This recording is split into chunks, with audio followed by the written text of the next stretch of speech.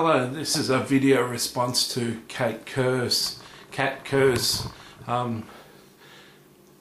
book, Revealing Heaven, and my name's Matthew Robert Payne, and I just want to give some feedback on her book and then go into shortly some visits I had to heaven. She mentioned movie theatres in heaven, and I thought this was great because I've seen visions of earth in the new kingdom, and I've seen a city with multiple theatres going for about 2 kilometres, and films getting released at enormous rates, so many films getting released, and everyone who wanted to act and everyone who wanted to write a film were given specific directions on what the film content could include. There were specific rules. As long as you wrote a film that didn't have sex scenes and didn't have swearing and murder and violence in it, you could have your film produced by the new earth, and people could act in the films. And she says in her book that that's how it operates in heaven, that people are allowed to act in the films, they're allowed to sign up into films that were written on earth and act in their favourite movies, which is something remarkable. She talked about heaven, all the abortions, all the babies, and she said there was a great nursery of babies, of abortions, and they're brought up by angels. And I've personally seen young children in heaven that were abortions and met them in a park, and so that was enjoyable to see. One of my visions, I went to a park and it was full of children and they were all playing on rides and stuff, and the Lord told me that they were abortions and they were growing up in heaven. And her book seems to confirm that. I've visited, I've seen the interiors of the house that God's prepared for me in heaven. It's got all exposed beams and wooden floors and polished wood, and exactly how I like a kitchen and how I like a house. And in the book Revealing Heaven, the author went into how houses were specifically designed for people on earth, how they wanted it. One of the houses was set in a game reserve, and that's what the guy always wanted to do, was to visit Africa and spend time on a game reserve. And he had a house in heaven that was a game reserve. And another guy mentioned in the book had a golf course at his house, and he always wanted to play golf. It was a desire of his heart, but he never had the money on earth to play golf. And he had a golf course, and it was right by the sea, and people would sail in and come for a game on his golf course. And that was a terrific part of the book, and tremendously encouraging that there's actually an ocean in heaven, and there's streams. And she mentioned that there was an amusement park, which is exciting because when I saw the children in heaven, they were playing on all different rides, and there's enjoyment. I've seen visions of heavens, of coffee shops and restaurants and places people can go and eat, and the author of Revealing Heaven says that there's all sorts of pleasures in heaven. One time I saw a wall in heaven that was hundreds of feet high and hundreds of feet long. There was like a glory cloud, like a cloud of mist that was around the wall, so I couldn't see how long the wall was, but I was told by Jesus to put my hand into the wall, and I pulled out a soccer ball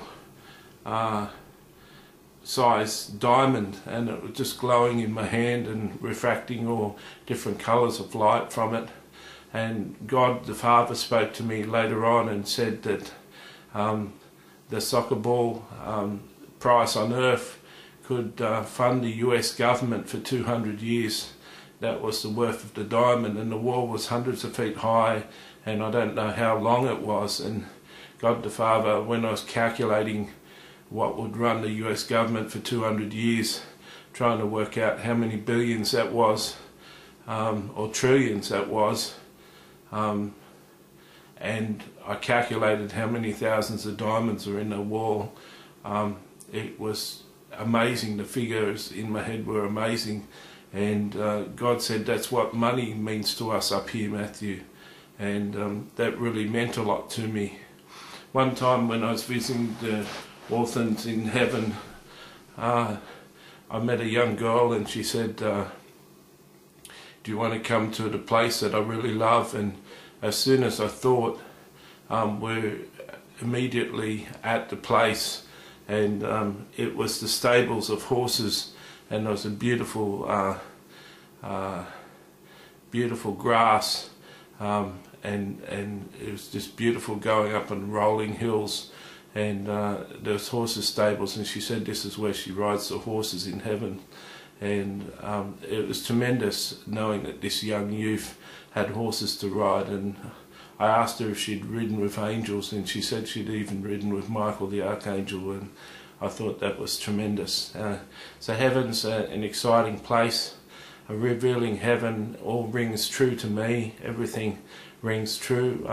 She spoke of a place in revealing heaven, of a portal where people can watch Earth. They can go to this portal and watch their loved ones on Earth and see specific occasions when they're giving their life to the Lord, or births, deaths and marriages and all sorts of things on Earth.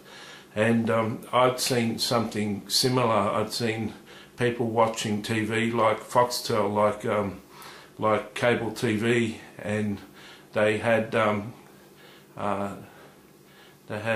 TV guides that told them when a certain relative or when a certain person that they were watching on Earth was going to be doing a certain thing that was a highlight in their life, or a good anointed time in their life. And so the people in heaven tuned in their TVs and watched the person on Earth do what they did, just like people in heaven now are watching me record this video. Proud of me doing that. So when she spoke of the portal in heaven, I knew that in Hebrews 12 verse 1 it says we're surrounded by a great cloud of witnesses, and it goes straight after. It says, therefore, since we're surrounded by a great cloud of witnesses, let us go on with the task and endure, or something like that. And it comes straight after Hebrews chapter 11, which talks of all the heroes of the faith, and then it says therefore. And I've heard whenever there's a therefore, you always got to look before that statement to realize what it's there for. And the therefore was linking all the heroes of the faith, saying that they were part of the great cloud of witnesses looking down to earth. So I've experienced that, and it's very edifying to realise that there's a great place in heaven that they can all go and watch certain special events. The less bigger events could be watched on their personal TVs that they have up there, that I've seen in visions.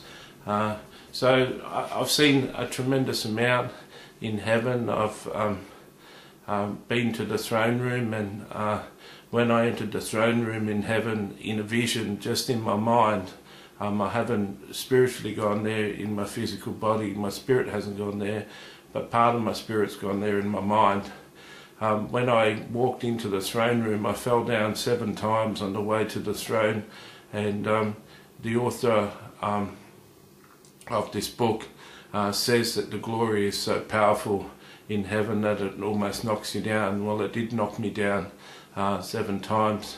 7 or 8 times on the way to the throne, and the people parted when I walked into the throne room, and were all looking at me as I walked along and sort of curtsying to me, and the author of the book said that the same thing, people greet you as you're entering the throne room and going up to the front. So there's been a lot of similar things that I've seen in heaven than the author of the book. that it's a book that I really recommend that everyone gets. It's tremendous encouragement. It's very encouraging for people who have lost loved ones to know that they're enjoying themselves up there. I hope that this is an exciting video for you to watch. God bless.